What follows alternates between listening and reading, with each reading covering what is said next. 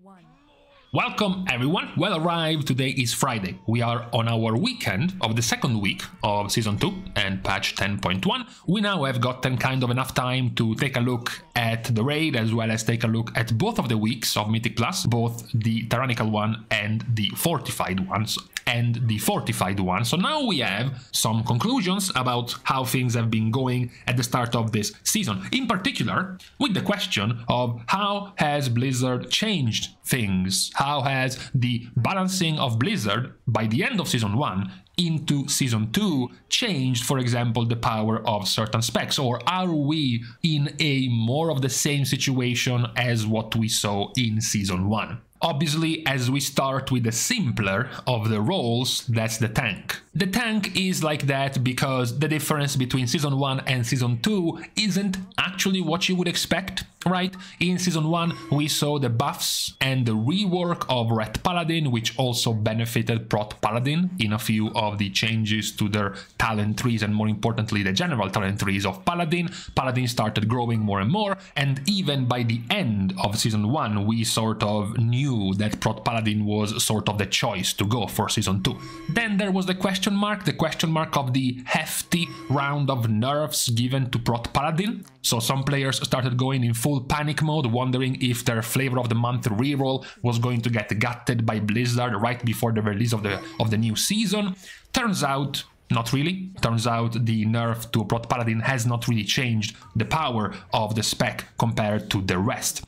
What I said the tanks have gotten a more surprising change is because it's not that Prot Paladin, the one that was nerfed, has actually gotten weaker or been overtaken by other tanks. What changed is Prot Warrior instead.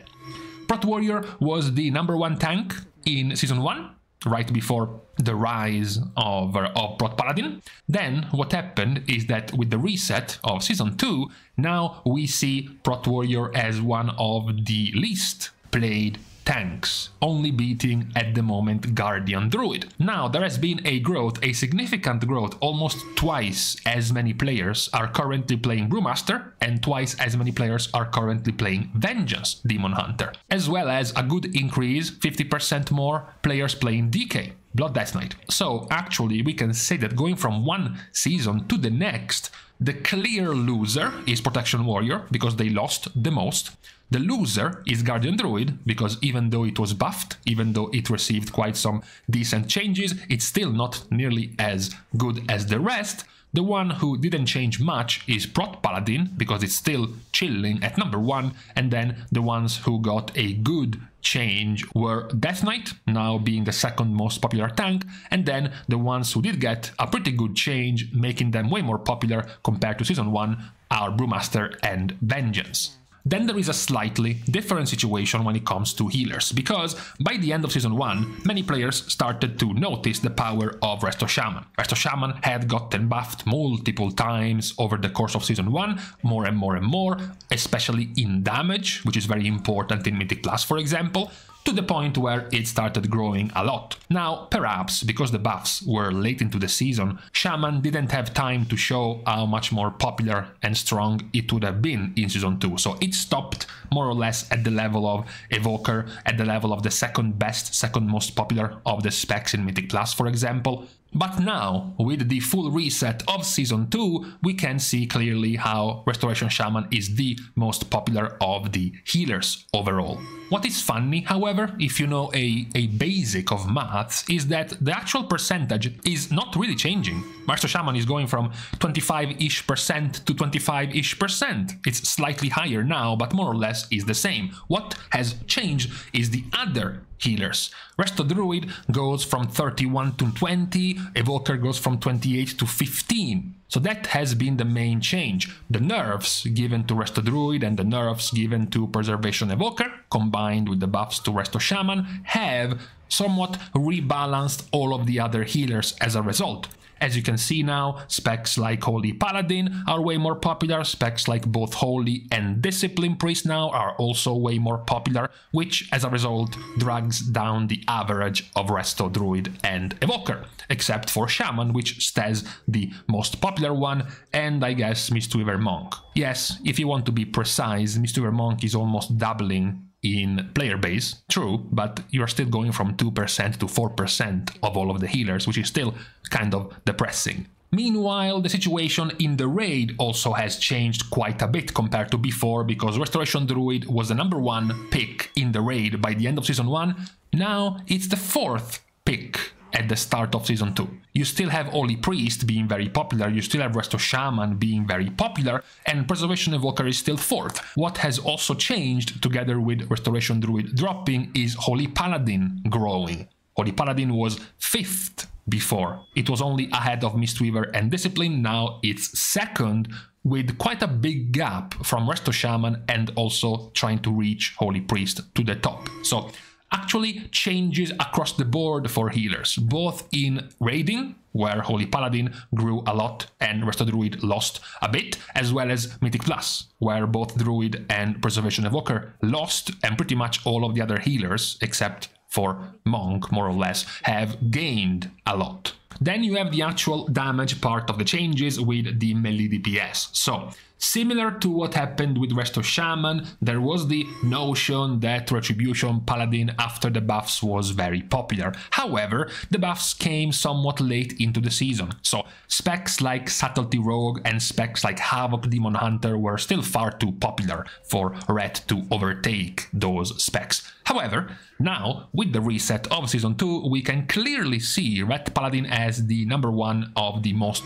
popular melee DPS specs, and these are pretty high keys. They are keys in the 20+ level range, and you can see Ret Paladin being the #1. Yes, Subtlety Rogue and Havoc are still the 2nd and 3rd, but they have been now overtaken by Ret Paladin. For the other specs, though, there is a significant growth, a significant more power has now been put into Fury Warrior, which has now doubled its popularity in Mythic Plus compared to the end of Season 1, as well as a much bigger increase for Unholy Death Knight, which also has doubled its representation compared to Season 1.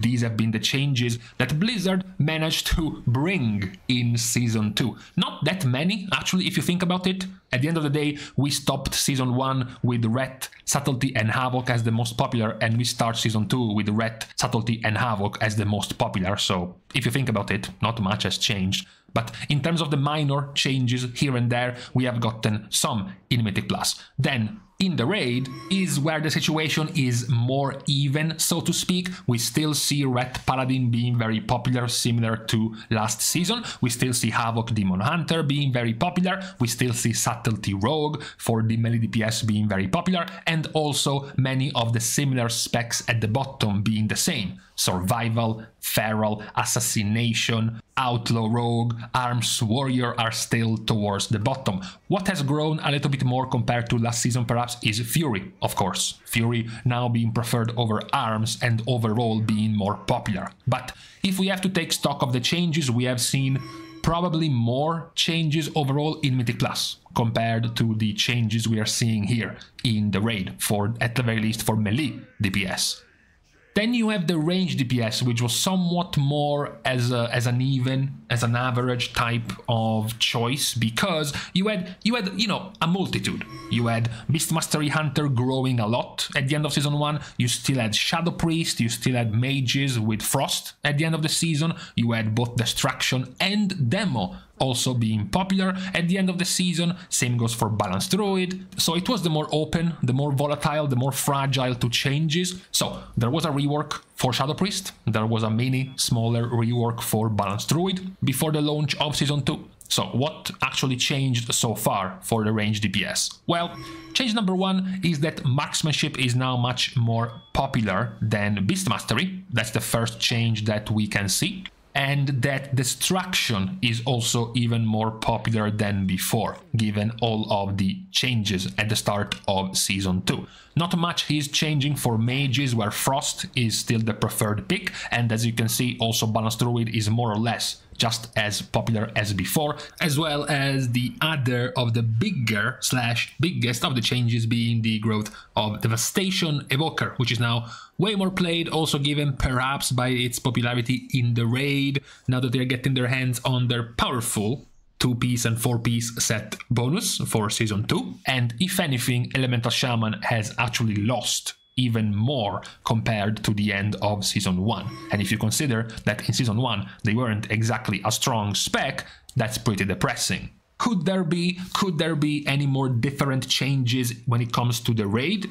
Well, change number one is that Warlocks at the moment seem more leaning towards destruction. There was a lot of hype for Demo for their big burst combo with Felguard and Tyrant with their Tear and Power Infusion. Looks like, for the most part, now it's just Destruction being chosen, way more than Demonology. A couple more of the very popular specs still remain there. Balance Druid and Shadow Priest, as well as Devastation Evoker, are still very popular picks. Frostmage being the #1 pick for mages in Mythic Plus, is actually overtaken and overdone by Arcane in the raid. Arcane at the moment is looking quite good as far as, damage simply goes compared to the other two mage specs. Which is quite good, because by the end of last season, Arcane was literally the least represented of all of the ranged DPS specs in the raid. No hope, unfortunately, for a few of the other specs, which already were some of the least played specs in Season 1, like Affliction and like Elemental, which remain at the very bottom.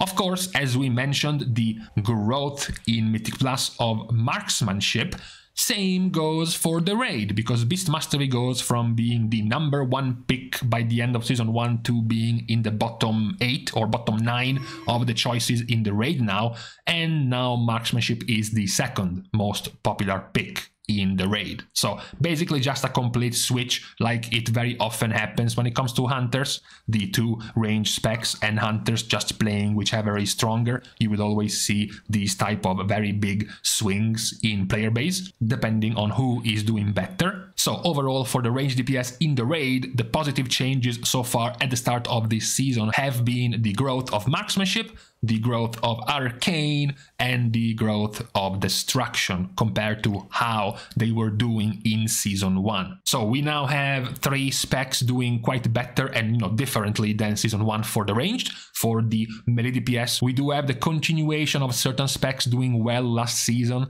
like Ret at the end of Season 1, Subtlety and Havoc, but now we also have the growth of Fury Warrior as well as Unholy Death Knight. For the healers in Mythic Plus, it's just a swap. It's now Resto Shaman taking the place of Preservation Evoker in Mythic Plus, and in the raid there is a significant growth for Holy Paladin and a loss of Restoration Druid. And lastly, for the tank, Prot Paladin remains the dominant pick with a big loss of Protection Warrior in favor of the growth of DK, Brewmaster and Vengeance. So far these have been the changes we have been able to see in these first almost couple of weeks of the season. Now, definitely still worth pointing out that we are likely still missing, many players are still missing their 4-piece set bonus. Maybe we have some more balance tuning, some more hotfixes Blizzard is pushing out based on the results they have been able to see in these first couple of weeks. So things are still bound to possibly change in the next few resets. But for now, this has been the situation in both the Raid and Mythic Plus at the beginning of Season 2. So we will store this data for future weeks just to see how things have been changing later on compared to the beginning of the season. With this, I am going to leave you to the rest of the start of your weekend, to those who still believe the weekend begins on Friday. We are starting, of course, the goodbyes by thanking all of the Patreon supporters for the contribution and the help. You can help, though, still in 3 ways, like liking and commenting down below, as well as subscribing to the channel itself. You can also support by following me over on my Twitter, as well as following me over on my stream on Twitch. So with these useless things out of the way, thank you guys again for watching. See you guys soon, and in the meantime, something needs to be done about these worm crests only obtainable in Mythic 11 through 15 keys. I don't want to go back every week doing 6 of these keys, man. Please.